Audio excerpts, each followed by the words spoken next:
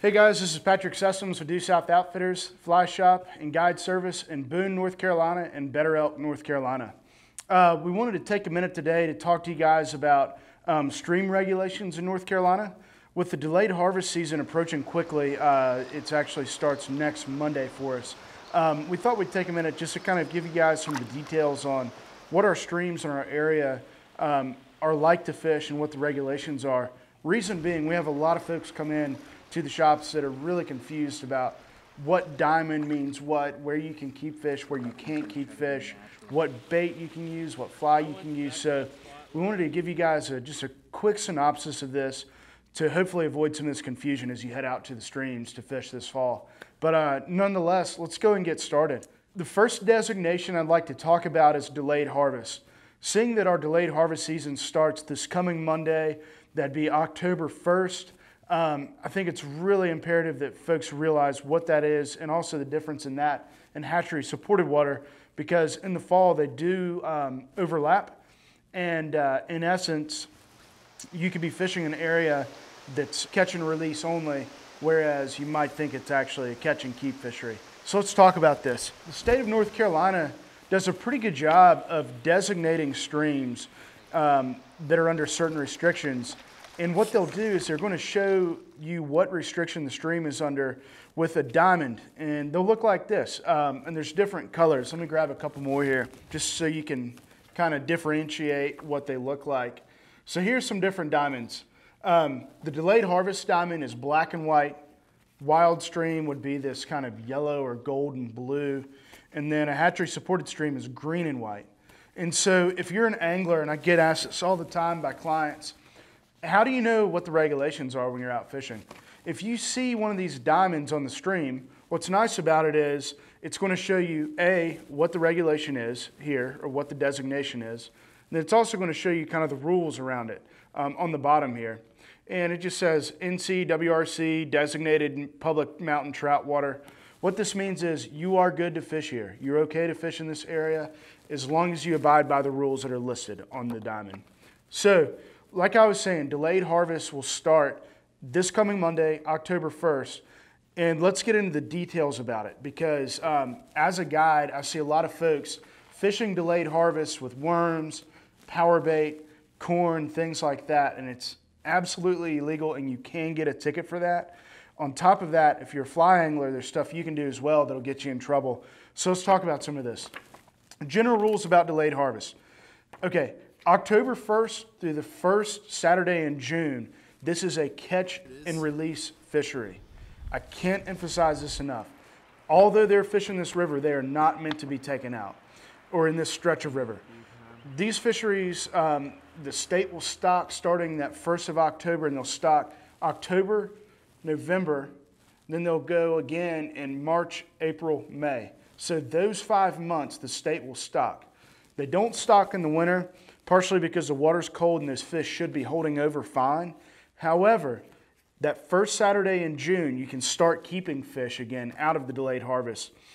But the thing about that is that first Saturday morning, it's youth fishing only. Long story short, you cannot keep fish out of a stream if, as the black and white diamond in North Carolina, October, November, December, January, February, March, April, or May.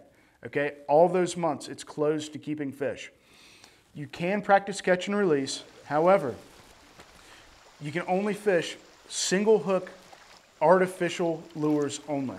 One thing to note about this, for guys that are fishing soft plastics, things of that nature, your lure or your bait, if you will, cannot be scented. So gulp, power bait, scented bass soft plastics that have garlic flavor or coffee flavor. Technically, all of these are illegal to fish during this time because they are scented, and that would make them a bait, not an artificial lure.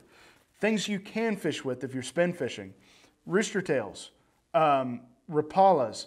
Here's the catch. They have to be single hook, which means that no treble hooks. So one way to get around this, if say you're fishing a rooster tail and it's got a treble hook on it where it's got 3 prongs on it, you can clip 2 of the prongs and make it a single hook lure. Another thing, a lot of these lures will make trout-specific lures for regulations such as this that are already rigged with a single hook. But if you are a conventional angler, make sure, if you're plug fishing or lure fishing, you are fishing single hook, because if you have a treble, it is illegal. No scented lures as well, or no scented flies. As far as fly fishing goes, it's still single hook, artificial only. Don't scent your flies. You can't soak your flies in gel or goo or anything like that to make them smell for the fish. Articulated streamers you cannot fish. They're not single hooked. So if you have a streamer that's jointed and it's got a hook in the front and a hook in the back, that's actually the same as fishing ultimately a treble hook. You can only fish single hook flies. So, things like woolly boogers, etc., those are fine to fish. But whenever you get into some of these larger articulated flies, for instance, a drunken disorderly, that's a no-go on the delayed harvest. Another question I get, can I fish multiple flies? You can fish multiple flies as long as they're single hooks. So a double nymph rig or a dry dropper rig where you're fishing a dry and a dropper below it, perfectly fine as long as your fly itself is single hook. I believe that's about it. If I'm missing anything, I'm sure people mention in the comments here. But yeah, October 1st through the first Saturday in June, delayed harvest is all catch and release, single hook, artificial only, no scent, no bait, no corn, no worms. But y'all, this is a wonderful program to get into trout fishing. There's tons of fish in the river. They're very willing and they will eat for you. One thing to mention though, like I said earlier, that first Saturday in June, it is youth fishing only until 12 o'clock, I believe. So make sure you're aware of that as well. But yeah, there's kind of a brief recap on delayed harvest. Hopefully it's good info. If you have any questions, feel free to give us a call in our Boone or Banner Elk location. We'll be glad to help you out through it. Our shop phone number is 828-355-9109. So another regulation we have quite a bit of around the Boone and Banner Elk area is wild trout fisheries. Let's talk about this for a second. As a fly angler, it's in my preference that I only practice catch and release. However, some people do like to keep a few fish. In a wild trout stream, which has this blue and gold diamond, you are allowed to keep fish. However, there's a size limit and there's also an amount that a creel limit that you can keep each day. The size limit of the fish on a wild stream is 7 inches or greater, and then the creel limit is 4 fish a day. There's no close season to wild trout fishing, so you can fish this year-round. So when hatchery supported's closed, you're fine to fish wild streams. However, you are not allowed to fish natural bait, so no corn, no worms, things of that nature. And it's single hook, artificial only, so no treble hooks. If you're fishing rooster tails, things like that, make sure it's a single hook. But yeah, so no close season, 7-inch minimum size for these fish, 4 fish a day, no natural bait, single hook, artificial only. But wild fishing is a really good way to get into it. In the summer, when our lower altitude creeks are getting too hot to fish, these wild streams still perform really well. It's a great way to fish year-round. But anyways, there's a lot of wild fishing opportunity in the Boone and Banner Elk area, and feel free to hop on it. Another designation I'd like to speak about is hatchery-supported waters. There's quite a bit of hatchery-supported waters in our area. You'll know you're on a hatchery-supported stream when you see the white and green diamond. Here's the deal with hatchery-supported. You can keep fish out of it. There is a 7 fish a day limit, so you can keep 7 fish a day of any size on hatchery-supported.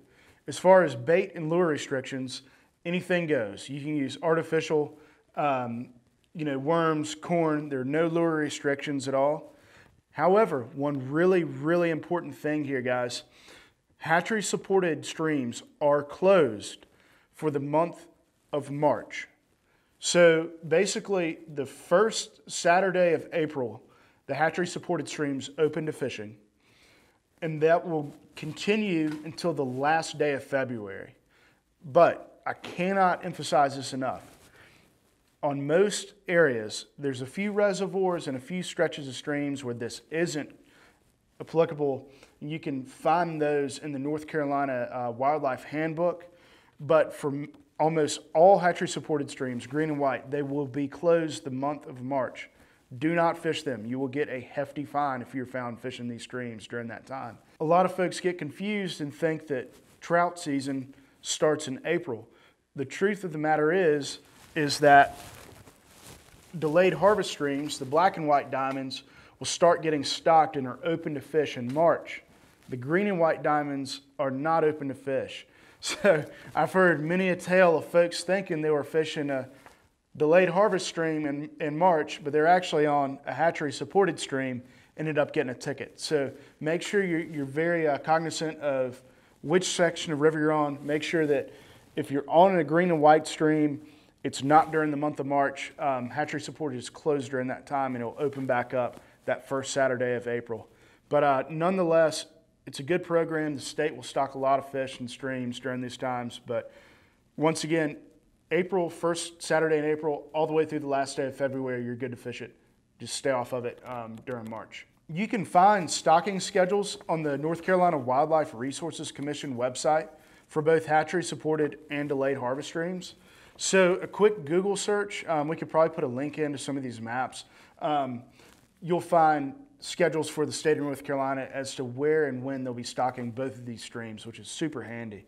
So say you're driving up to the mountains for a weekend to fish, you might want to check those out just to make sure that you're not, just before stocking or something of that nature. But yeah, definitely poke around the North Carolina Wildlife Resources Commission website and you'll find a lot of good info too. But I just can't emphasize it enough with delayed harvest starting.